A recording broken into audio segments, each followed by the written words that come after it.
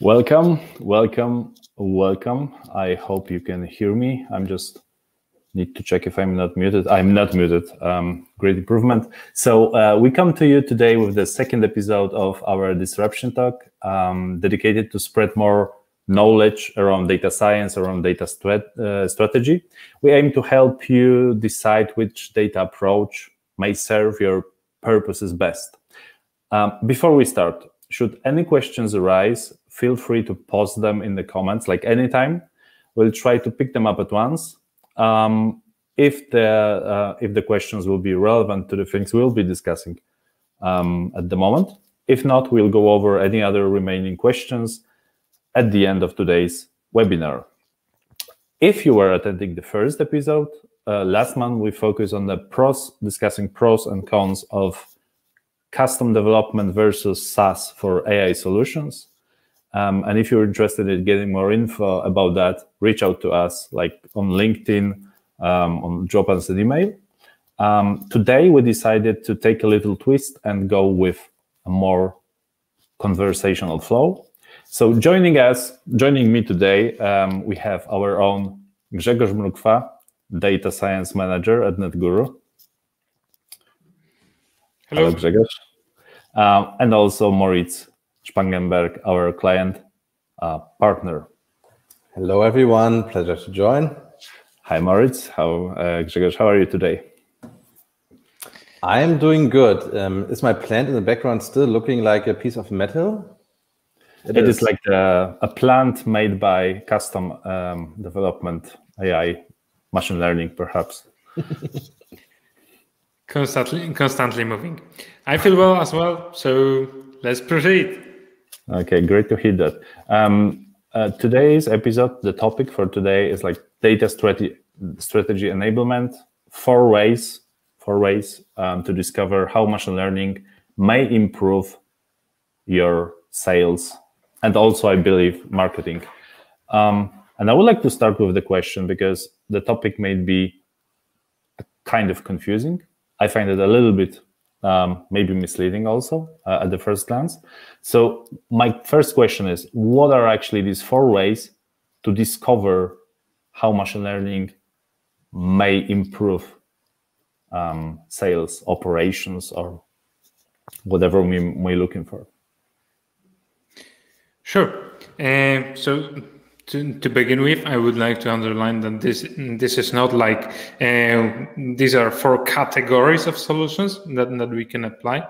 This is not like a clear categorization of those, but rather what kinds of questions you should ask yourself or what kind of priorities you have that you should focus on when trying to discover a kind of a machine learning solution that could help you resolving sales issues. So the first area is actually discovery of the spots in your processes that drive unnecessary costs. So you are trying to figure out which part of the marketing funnel or which part of the sales funnel is actually driving this specific cost to know where to focus further on. Okay, so that's more or less around broad data mining. So you don't know what you are looking for right now. You're just looking for any cost that may be unseen or maybe for some reason go unnoticed, right? Exactly. You're unnoticed on one hand, but on the other hand, some costs that may not necessarily be relevant to your actual performance. So, for example, on a large-scale analysis of keywords that you are running your AdWords with, etc., because there may be a lot of keywords that are performing poorly, but you still need to pay for them. So this is that area to discover those keywords which perform poorly on a large scale, and to be able to identify that there is something happening. I've heard keywords. So if we have any members of marketing teams, chief marketing officers, maybe head of marketing, I've seen a few of those job titles at our signups list. Not sure if they are join us live, but raise your hands and give us a comment, or at least show some kind of sign that you're there. Moritz, what about the second way? Well, I think it really much depends on where we're looking, from where we're coming, right? So Grzegorz mentioned one opportunity or one angle would be we are looking basically from the angle of cost. And basically here I would like to reduce cost.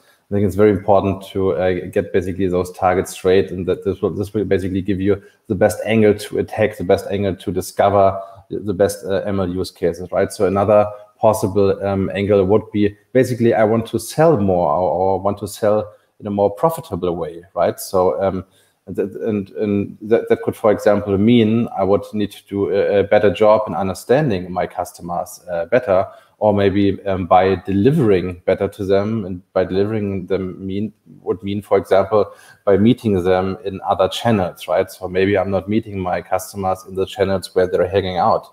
You know, maybe even when you're in the B2C area, maybe your customers are not hanging out on Facebook anymore, and also not on Instagram. No, they're in TikTok right now, but maybe you didn't notice that. So that's why you should take a lot of care to think about where are your customers. And machine learning does also give you an opportunity to optimize basically your distribution channels, your marketing channels. Yeah. Okay, so we have 2 out of 4. If you can take a third as well, so the third one, and I will leave the fourth to Grzegorz.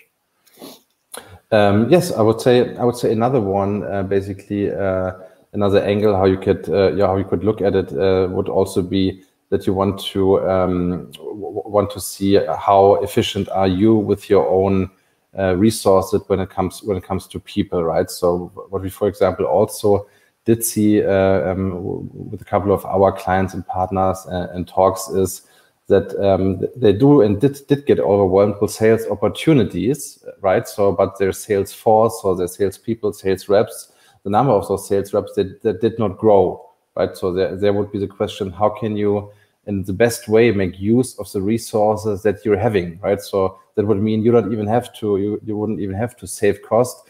It's actually you want to grow, or you need to grow without growing, right? So growing in terms of you need to handle more workload, handle more incoming needs and opportunities, but you don't want to grow from an SG&A, from a sales and general administration expense perspective. You do not want to put more salespeople on your payroll for different reasons. And one answer could be that machine learning can deliver what we also very interestingly worked on. Grzegorz, I think we talked about this last time also. I think we can dive into details a bit later during today's episode. And let me hand the mic over to Grzegorz for the last discovery phase, or the last part of these 4 ways. Sure. So basically, you can figure out also how to improve all those conversion rates. This is something that Moritz partly mentioned already, but here you already know what are the bottlenecks, and when you already discovered them, etc. And you can focus on a very specific narrow area that you want to optimize. For example, you see that across a very specific registration form, you have a large drop of customers, of registrations. You have a low conversion rate. So depending on the channel from which customer is coming, you can optimize that flow to better fit their needs and to improve the conversion. So this is resolving a very specific bottleneck when you already have it specified. So when you made a discovery on a high level, how the flow looks like, you've already taken a look at the data. Right now you have a set of cases that you prioritized, and you are simply trying to resolve a single issue. And this is this 4th way to discover this specific case. Oh, okay. Thanks for that. Thanks, gents, for this introduction. A bit of operational and also a bit of philosophical. I would like to start with very basic questions. So let's assume I'm the head of sales, maybe aspirational role for me. But let's imagine that. So I'm the head of sales, and why do I need machine learning in sales? Is that the question that I should be asking myself? I guess I would probably say yes, you do need it, and probably Grzegorz will say you do not need it necessarily. That's true. Well, first of all, you would need to remember that machine learning is not the target here. It is just one of the ways to go. what you need to do is to understand your customers at scale. And this is where machine learning can help you. So you need to understand what makes those customers come to you, what are their struggles, how to position yourself the best. I know you already have few ideas when starting your business. You already have some customer profiles that you are targeting, but then you are diving deeper, much deeper into understanding of what are their actual drivers. You already have a solution, you already have a living customer base, so you can analyze what are the actual drivers and validate your hypothesis. So it is not only about guessing already, but actually about making some predictions, some analysis on the real data.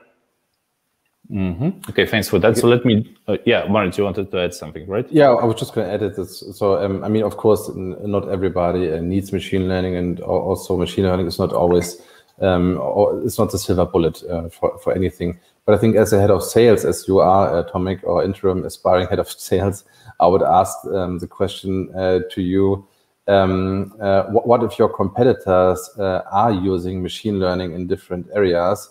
And are you in a position that you do understand all the data of your customers and data that you're collecting well enough already, right? So, or is there a potential basically to understand your customers better, to make more sense of it, operate internally more efficiently, and serve your customers better? And if the answer to that question is yes, I think the question is also that it is worth also to invest basically in the next step in maybe building a POC and see if a machine learning solution does make sense for me.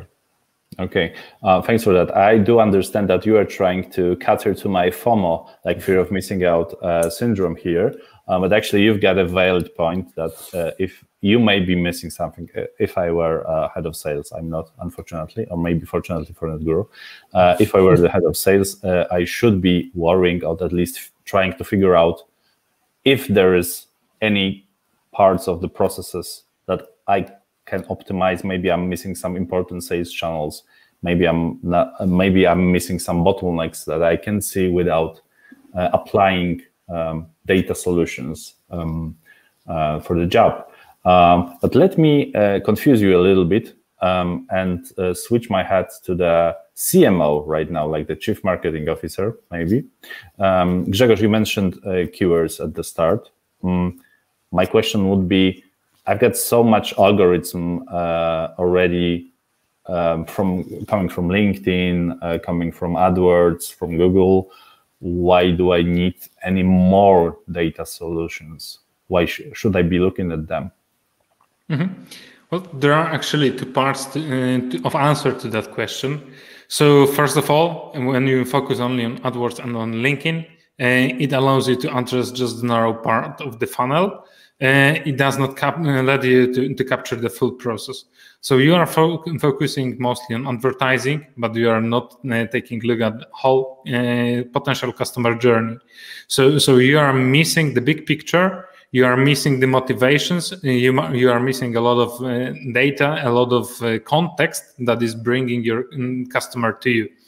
And the second part is actually that both those tools, either it is AdWords or LinkedIn, they require pretty expert knowledge to operate efficiently.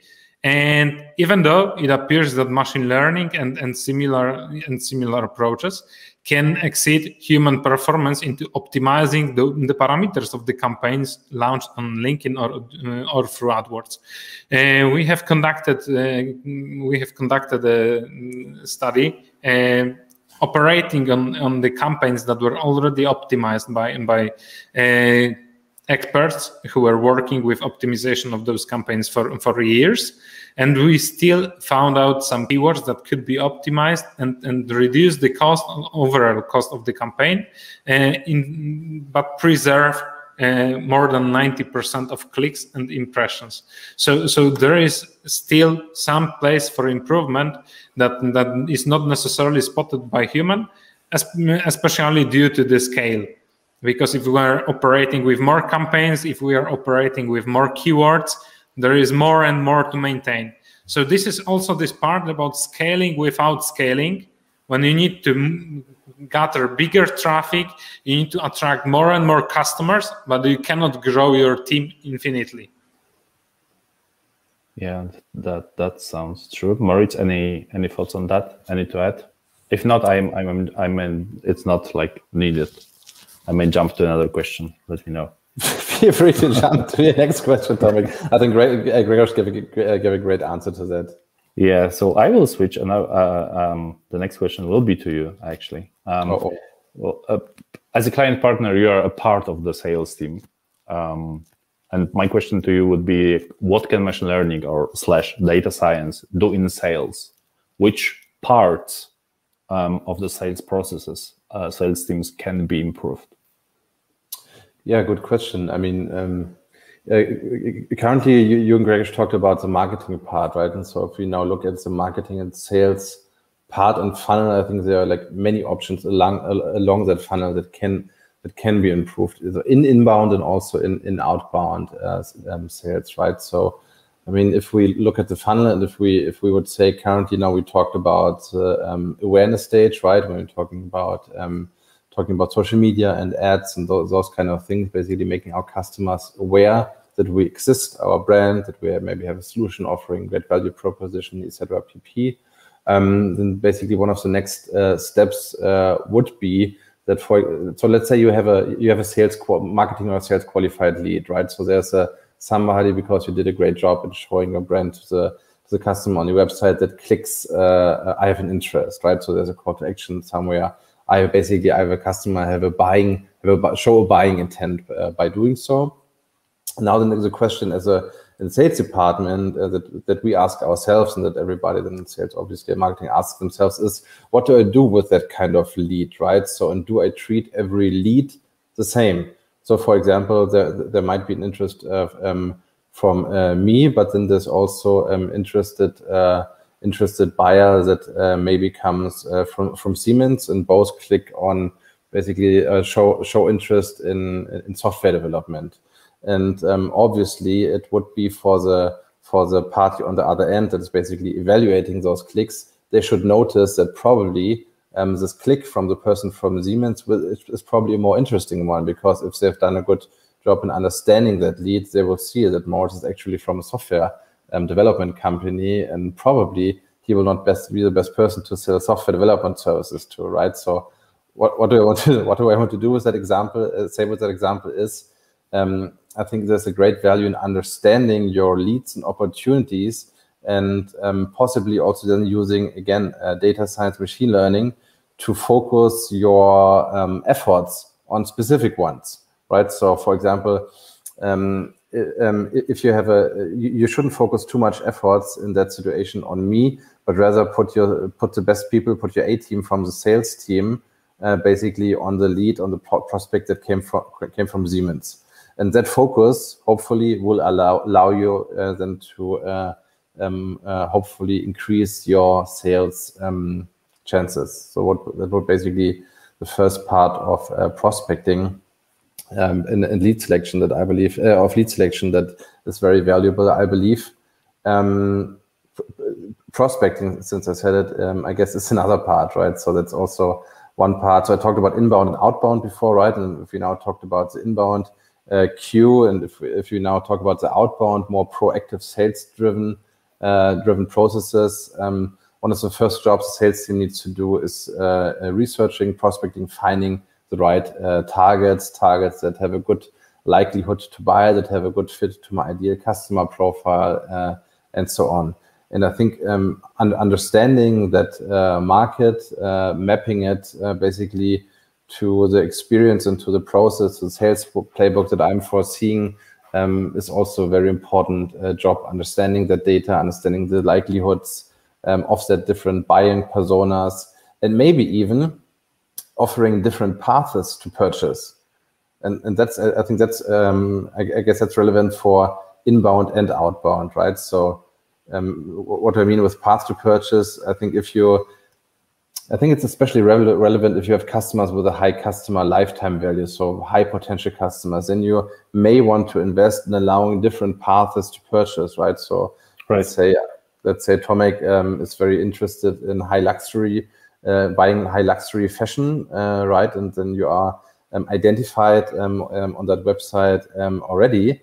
and maybe. Sorry, I would fire the machine learning algorithm that you hire on spot right now. I'm no, not my. Yes, we've not understood it. Yeah, that's right. Yeah, and then it would maybe worth for me basically to offer you a different path to purchase. I will offer you different experiences when you register or when you make a purchase, because I'm pretty sure that Tomek will spend $15,000 in my shop, right? So, and if I have that those potential revenues coming in, I can allow to offer different paths to purchase different journeys there. To be honest, that sounds incredible, and I will take a moment just to say hi to all our guests. Thanks for your comments. I see the comments from Dominika. Thanks, Farrokh, also for your point, like the machine learning can help understand which marketing channels deliver the most valuable customers, so we can prioritize those channels and spend our marketing budget wisely. I would like to take Grzegorz for the additional part on is it actually possible to do all this magic stuff that Moritz just described? How do we do it, Greg? Yes, it is. So let's start with what kind of data we need for that. So as Moritz already explained, there are some silent assumptions in what he explained. So we have 3 types of data here. We have the behavioral data, so we understand how the customer moved through our web page, from which channel they came, etc. Then we have demography, and in the case of sales, this kind of demography is rather specific, because the most important parts for us are, let's say, company of our lead, and the position in that company or job title of our lead, and potentially other demographic features, but these are usually the most important, and also our historical sales data. So these are the three kinds of data that we are using here, and using them in different combinations can provide us completely different opportunities. So when we want to identify which channels were performing best, taking this data from our historical sales and from the behavioral source, we will already be able to identify which of those sources yielded the most revenue. We will be able to measure this performance, and also we will be able to optimize the budget allocation. But what is also important here, we should monitor how are we saturating this marketing channel, for example, because if we saturate it, more allocation of the budget simply won't help us. So these are the 2 elements if we want to optimize the channel and the budget allocation per channel, because we need to understand whether it makes sense to increase that budget or not. And this could be realized with machine learning with those 2 data sources that I mentioned.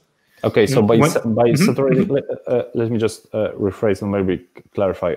So by saturating marketing channel, you mean that the situation that when you can spot a threshold, and after you cross that additional $10,000 of US spent on this channel, will be actually the amount of leads or SQLs or whatever, the effort, the outcome will be decreasing, right?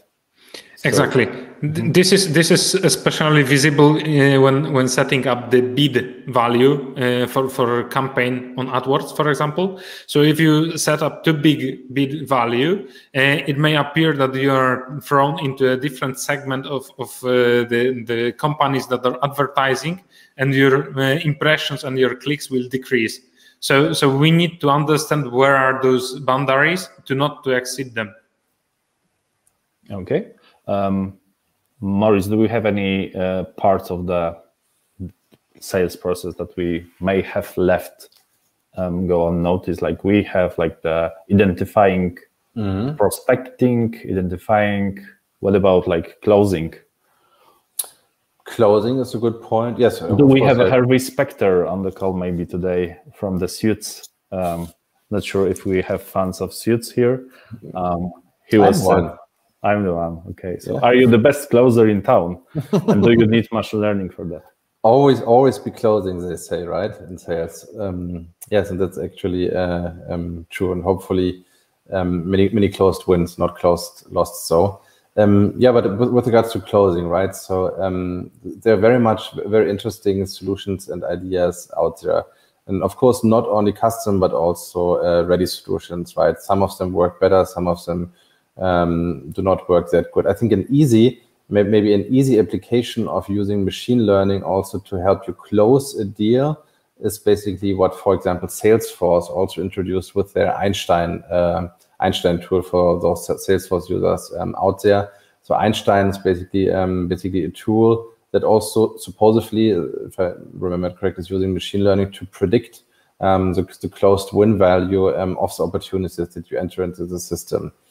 And what they're doing, and what also, and I think what you can see there basically is the very easy and very straightforward correlations that give you a better idea on closing, right? So, and why do I need to do that, right? So, I mean, from a if we again change the perspective that Tomek would be our head of sales, right? I would also ask our head of sales. Do you actually know? So he probably knows. Do you know the pipeline, right? So are you aware of the sales pipeline that you're currently looking at? Probably he would say yes, I know that. And are you basically looking at the weighted pipeline? And then Tomek would probably say yes, it's weighted by probabilities, right? And then I would ask Tomek, so who does weight those pipelines into deals, right? And Tomek would probably say, well, the sales reps do it themselves. Are they always the best knowledgeable to know about the different influencing factors to weigh the probabilities of those sales or not? You could argue yes and no, and there's no right answer. And those kind of machine learning and data can help you basically by doing this. And a couple of easy correlations that you can also see with easy applications such as Salesforce Einstein is what we also see in our system, for example. The more touch points you have with the customer, where you have created opportunity, the more likely it is that you will win that deal. Because looking at historical data, it has shown if you have many touch points, you've probably formed a strong relation. Probably you have discussed many things around a possible deal, and the likelihood does increase that you can close the deal. However, that's not all. How you can use machine learning in helping you to close a deal. What you can also basically do is to basically help your teams to predict the next best actions in your sales playbook, right? So probably you have a sales playbook that says you should you should first write an email to the customer, and then you should write a LinkedIn message or send an invite or endorse him, and then use different channels, and then maybe give him a call. And but the question is, which of those tactics do really work, and how well do they work? Well, machine learning can also give you an answer to that, and can basically also predict the next best sales action that a sales rep should take, right?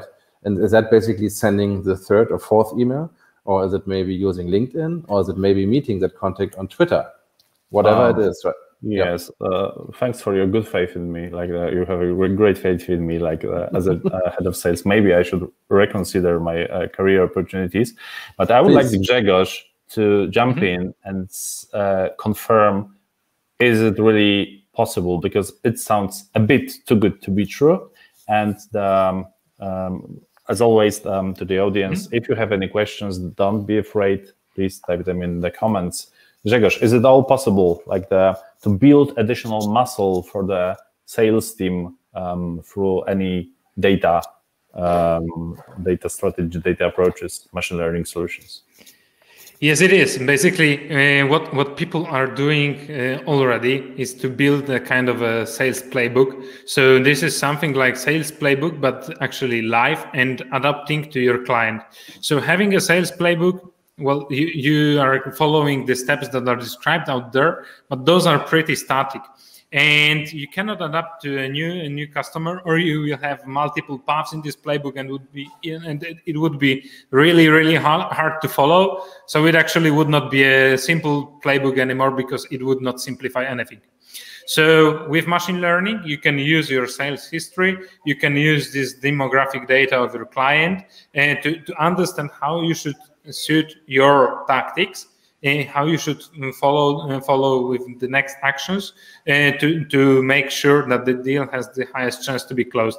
And you are simply using the similar cases from your CRM that you know already were closed or that you already know were failed. So you can also make recommendation, don't do that because this is likely to fail the deal. So this is all possible. And with machine learning, you are simplifying this problem that there would be multiple paths to follow, and the sales rep would not know how to simply follow them. So you are just giving a very simple recommendation, and machine learning is responsible for all this reasoning. And it may explain this reasoning, so the sales rep is able to confirm whether it makes sense or not, but it is still simple. They do not need to go through multiple paths in some pumped up playbook of 1,000 pages. Okay, that sounds incredibly interesting. I'm really interested. Maybe I should really join the sales team, but I can imagine myself as a sales rep arguing with the machine learning, telling me what to do instead of arguing with my boss. But let's jump into some kind of details. I would like you to discuss two different metrics, sales metrics, like the customer acquisition cost and also customer lifetime value. So let's start with the customer acquisition. I would like one of you to take customer acquisition cost. Which one will be? Grzegorz, do you want it, or Moritz? I may start, sure, why not? Okay.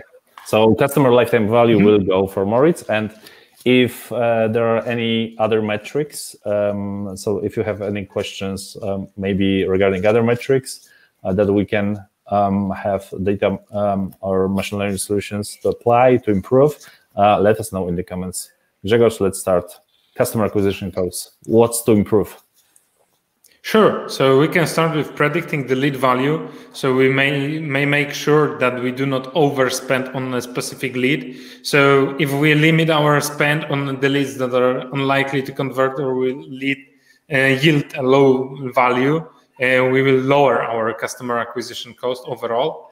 We may identify whether we saturated already a marketing channel. So we will not spend money where it is not needed, and the cost will decrease as well. And we may optimize the marketing campaign in very general, so we do not overspend on those keywords that do not perform well. So we adjust the keywords for a specific ideal customer profile, etc.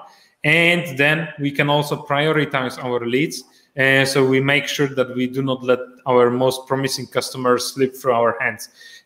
Even the most simplest example that comes to my mind is to actually identify a few factors that you want to follow when selecting your customers, especially in the case of B2B businesses.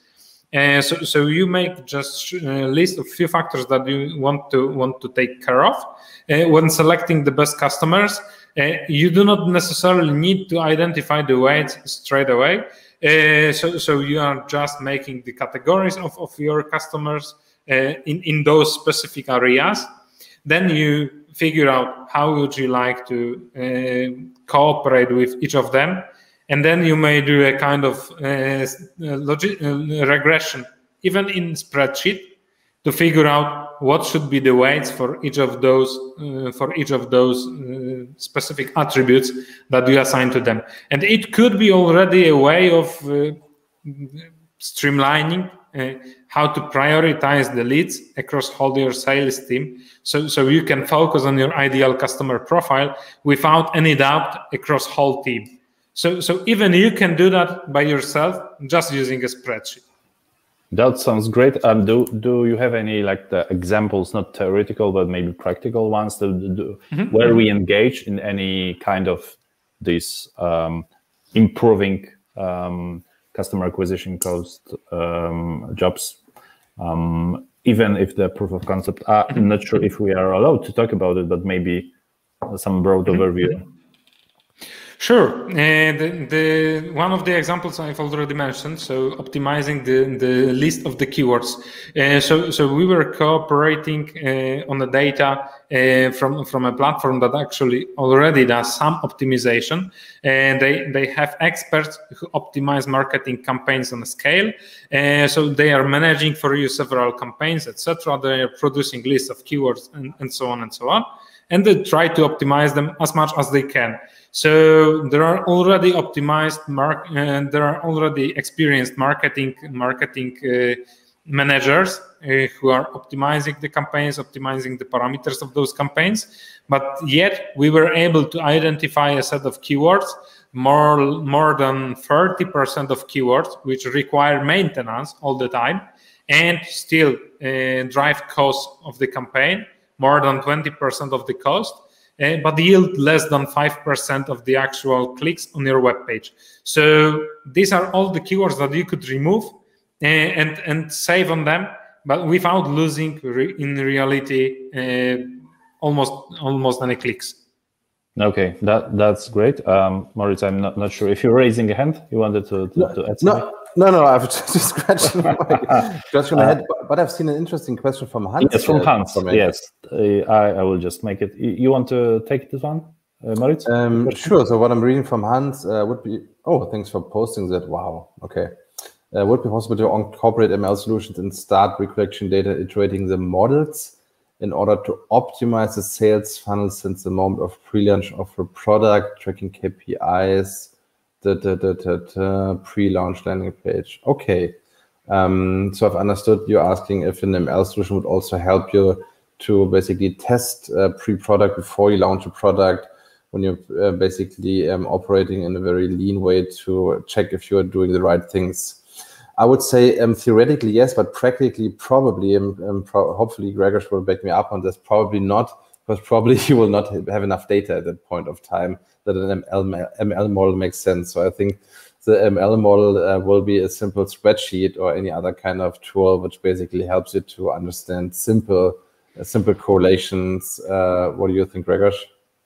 I would say that collection of data is already a good idea, but collection for analytics, like you have Google Analytics, like you have Amplitude or some other tools for collecting data, understanding how your customers behave, let's say Mixpanel also. These are good tools for that.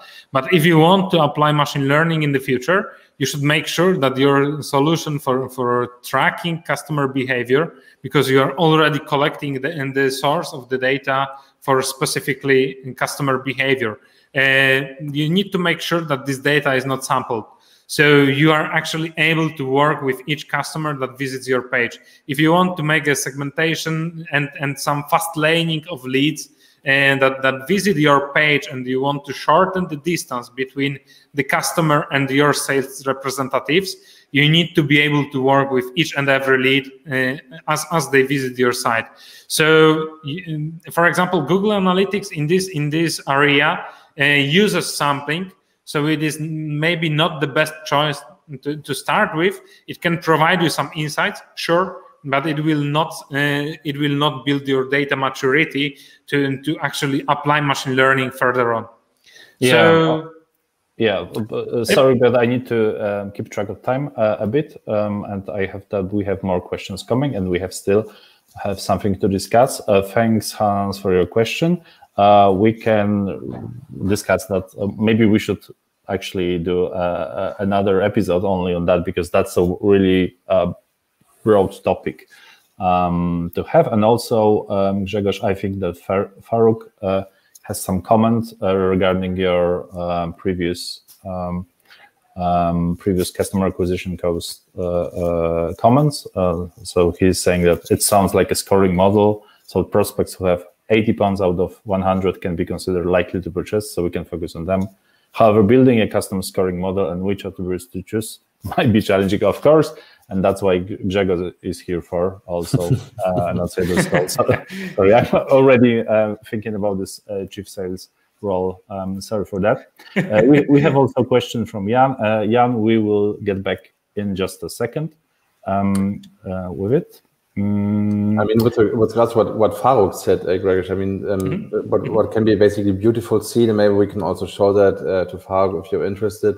So we did build a POC, a proof of concept to exactly demonstrate this, right? So this proof of concept is a very simple web application. Does show you if you do change the data on different kind of things, what impacts it will have, right? So for example, if you turn up the number of touch points that the sales team has with the customer, what happens with the probability to purchase? If you turn up the number of emails that you have shot, what happens with it? If you change basically the date, the duration that this opportunity is sitting in your system, if you change that, what happens to the probability, right? And you can see a lot of those changes basically pretty nicely there. So I guess that you can make a kind of a simulation. So you can predict how your action may actually influence the probability of conversion. But these are actually two different areas, because one of them is in predicting whether the deal is coming to a closure, or the second area is to actually turn your feeling whether the customer is the right customer for us, because that's the question everyone wants to ask themselves at some point, whether the customer is right to our business, and you want to extend that definition from just your feelings to whole your team. So if you have a pretty consistent definition on your side, you are able to turn that into a model and stream it to your team, so they have a pretty consistent view of what a desired customer for your business is. Okay, thanks for that. I would like to introduce, I know I promised Moritz to take the customer lifetime value, but I would like to introduce some kind of probability metric here. So I will flip a coin and it will be heads. Moritz, you will take the thumb, it's heads. So you are taking the customer lifetime value. So can machine learning help? Well, I understand that the answer will be yes, but how can machine learning help increase customer lifetime value? Yeah, I mean, customer lifetime value. I mean, overall, machine learning can help you to. We discussed a little bit before, right? So it can basically help you to identify the most promising leads, right? So customer lifetime value means those are customers that have a higher value, right? So we had the example where we talked about the Moritz from Netguru versus the Max from Siemens that are leads for a software development company. And obviously the value for Max from Siemens would be higher, right? So it's worth to focus on the sales teams on that customer with a higher value. Lifetime, again, is also a different topic, not that easy to assess.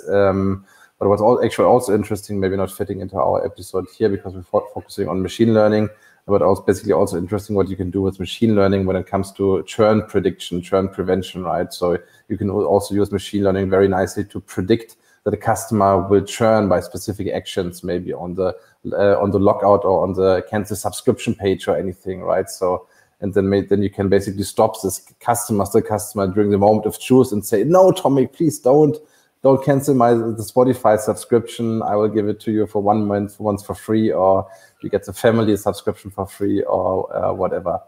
But back to the topic, customer lifetime value. So we basically can help you to choose the most promising customers that are best for you. Yeah. Okay, so like that.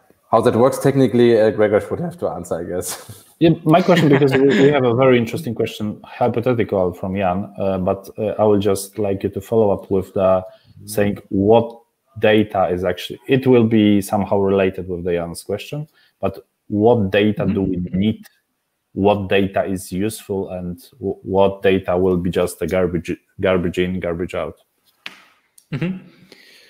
Sure. So on a very high level, we have these three areas.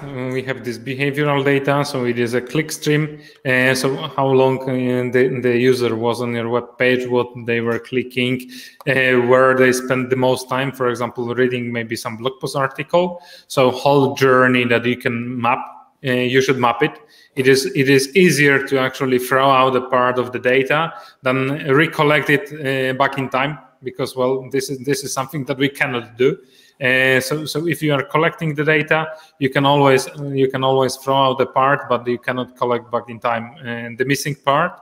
So it would just make a gap for you, which you cannot use at all. And then demography. So if you have a LinkedIn connection, if you have some other kind of data enrichment that could provide this demography data regarding the position in the company, job title, regarding the company size, the company itself, etc., it could help a lot. This is something that a lot of companies is already providing in their CRMs. Often CRMs are already doing this kind of enrichment. So you can take advantage of that. And especially sales data, because if you want to optimize some kind of a process, if you want to focus on which customers should be fast laned to take care of their onboarding process, for example, we need to know which customers are the most likely to convert. So we need this sales data, whether the sale was successful, how long the customer was using our services, etc., to identify this lifetime value and to be able to adjust our actions appropriately. Okay, thanks for that. Any additional comments from your side, Moritz? Nope. No. Okay, so let's go to this retail giant that actually is attending our call, like Jan. So Jan have a retail company operating 1,000 brick and mortar stores across Europe, and he's focused on creating efficiencies across the value path. And he wants to introduce some machine learning solutions, but he doesn't know what he really needs. Where do you start? And Hans is asking about, could you repeat the three again, please? I think that Grzegorz was saying that the three areas is like behavioral, so it's clickstream, demography, for example, data from LinkedIn, and the sales data, any kind of data that can come from your CRM, Hans, just to answer your question. And coming back to the retail company, where does this retail module start? Oh, yeah, that's a good question. I mean, there are actually a few areas where you cannot use it, right? So it's a little bit exaggerating, right? So I guess the first question would be, if I'm having 1,000 brick and mortar stores, first question I would ask is, so how are you making use of digital as of now, right? Of digital channels. So where are you meeting your customers? Where are you doing your marketing? Then the first question could also already be, right, so is your marketing using efficient channels? As Grzegorz mentioned, this can differ a lot. Then the next question would be, how does your path to purchase look like, right? So do I want to push and guide the customers to my brick and mortar stores, to the physical stores, or do I basically want to make transactions online? So that's a big difference in how you basically would paint the user journey, and also how you could theoretically use machine learning, right? So if we assume that we are in a model where you are probably want to operate your brick and mortar store for the next years heavily, or to some parts heavily, you probably want to guide your customers to the store, right? So that means the first questions we've actually answered. You could use it basically to optimize how you're meeting the customers online, stage awareness, marketing, what we discussed earlier. And that maybe also can give you a first idea also already by helping you with demand prediction, right? So obviously that will not be the first or the only data input that you need, but predicting the demand is a very important topic in retail, because you need to work with your suppliers, you need to order, you have complicated global supply chains. So knowing the demand actually is really key, basically to operate your supply chain on a great level, and basically you can basically use that until the point of time where you would work with automatic, what you would call automatic replenishments, right? So what does it mean? So if Grzegorz walks to the Lidl, Kaufland, or Żabka stores of that world and basically wants to buy a can of soup, but the can of soup is not in the shelf, the grocery store misses out on the purchase of Grzegorz, right? I mean, it's only 1 can of soup, but if that happens 1,000 times, it will basically affect your top line.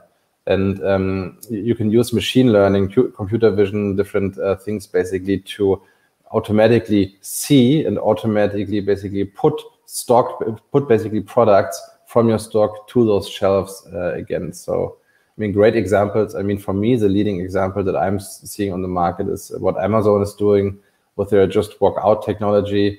So that's like a very complicated and tech heavy case, obviously, right? But I think they're doing a great job and are leading the space when it comes to really doing autonomous shopping, right? So guiding the user end to end by using technology through a touchless, seamless purchase that doesn't need any cashiers. So that's, I think, a benchmark. And yeah, as I've posted a couple of, I think last week on LinkedIn, something not to be underestimated from my perception, right? So they just entered the UK market as well. So they are expanding outside the US. And I think it's a matter of time when those stores will enter also our home markets. Yeah, I think the first one just opened up in London or something like that. Yeah. So I would assume that you would take Jan from retail company first on the call, on some kind of discovery call, on discovery meeting, just to understand what he has already in place and not to rush with suggesting any initial solutions like jump starts to any specific solutions first. Mostly does not make sense, right? So, but the application areas are multi-fold, right? So you can use it for demand prediction. You can use it for rather bigger purposes where you have, of course, a single use cases when it comes to autonomous shopping. You can use it for very simple things like personalized offers, right? So everything what currently works in the e-commerce sector already, you could theoretically also augment in the physical environment, right? You can think of nice things, for example, that you, if you're using an application maybe already for customer loyalty. So, for example, Lidl is using their customer loyalty app quite heavily. You could also think about that you can basically shoot pointed personalized offers, discounts maybe, to that customer when that customer is walking through a shelf where maybe they have a discount on the beans that Grzegorz always wants to purchase, right? And then in that moment of truth, you can basically shoot a discount coupon to Grzegorz, and he will say, "Wow, the beans are there, and I get a 10% discount. That's great. I should purchase them." Okay, thanks, Moritz, for that detailed explanation and answer to Jan's question. Grzegorz, where would you start with Jan? Well, first of all, we need to align any kind of vision for introducing machine learning or data in general with the priorities of the company that is asking, because it's pointless to suggest any solution when we do not know the current priorities, and there is always a vision of what is supposed to be improved. And especially for brick and mortar stores, there is a very, very interesting area how to bridge the gap between physical store and the digital part. So often there is some kind of IoT introduced, and this may be repurposing the CCTV cameras in the shop, but there are also different opportunities how to approach this topic. And you can see different approaches on that already happening in the shops. When you take a look at Lidl, they have their application, and Biedronka in Poland, from Jeronimo Martins, they have this small card that you are just showing at the checkout. So they are still collecting the data in this way, so they can analyze the basket. They can analyze the basket trends if you take the approach from the data analytic point of view. And at the other side of the spectrum is actually Amazon, who does completely frictionless checkout without any cashier, without anyone. So it is completely automatic. And basically bridging that gap requires a lot of effort, sure, but this can be done step by step. And those efforts are not necessarily so huge at the beginning, but selecting where to start, and due to the variety of choices, should be definitely based on what are the current priorities for the company. Okay, thanks for that. So we wish you all the best, Jan. So if you will have retail company with the 1,000 brick and mortar. So even if 500, please come to us and consult. We'll be happy to provide you some tips and start some optimizations. And we have some time for one or two maybe questions. I see one from Dominika. Let me do some magic here. Okay, so Dominika is asking, after what time from implementing machine learning solutions or any other data solution should we expect results? So I'm the manager, I'm executive, I want to have bits, custom bits, SaaS. Should I expect any results after 1 month, or like it's rather longer term game, like the 6 months, 2 quarters, whatever? It highly depends on the kind of solution that you are implementing and when you start counting the time, actually. Because if you start counting the time from collecting the data, well, it may take a long of time. Especially if you start collecting the data when you start building your product and you start doing machine learning 2 years later. So this kind of time measurement could not be informative.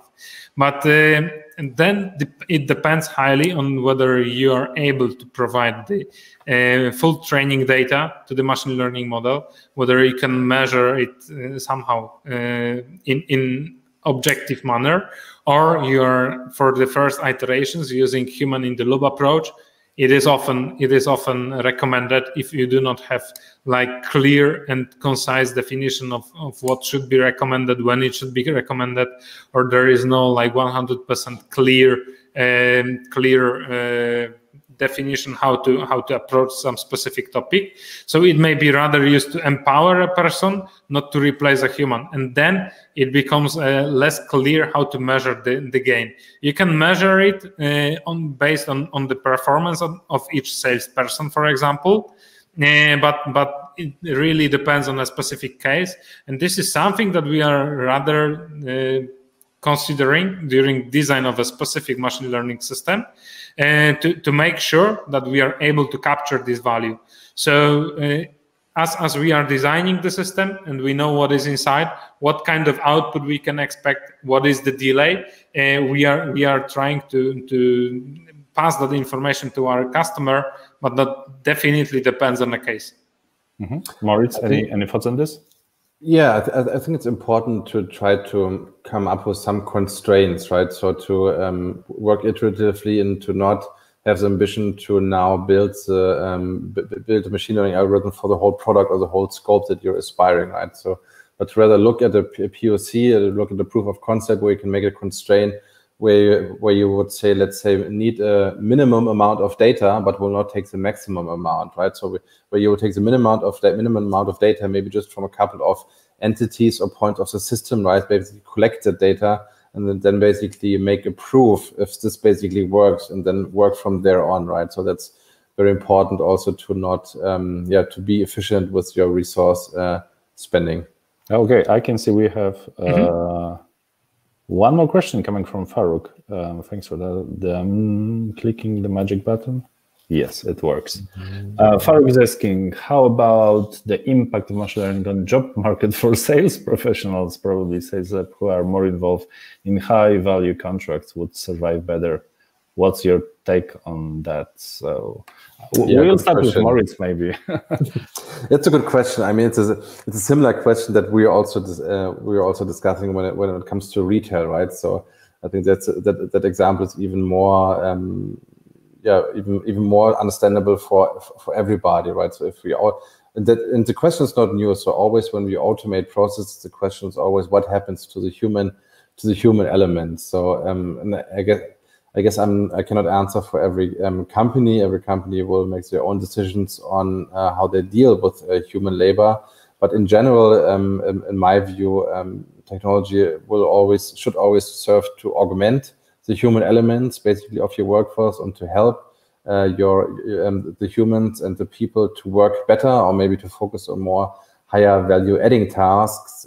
But of course, as if we're looking at companies, enterprises, whatever size, of course, companies will also make use of machine learning to automate and also to save cost. And of course, since human labor cost is one of the biggest cost factors in every company around the globe. It's of course also used for drawing business cases on basically reducing human labor and labor cost, right? So, but that's a decision that every company needs to take. In my view, it should be used to augment and to help your people, to help the sales force, help sales professionals. I mean, spending time on number crunching, if you can basically give it to a machine, why not getting the use of a machine and then focus on discussing with clients, talking with clients, and those talks with clients, coming up with creative solutions, collaboration. I don't think that is something that machines basically will take over in the next decades. Yeah, so basically that's what Faruk is asking, because he is wondering if the sales reps who are more involved in high-value contracts would survive better, and the shortest answer would be probably yes. I would like to refer to the second part of this question, because that highly depends on how we design the machine learning system, actually.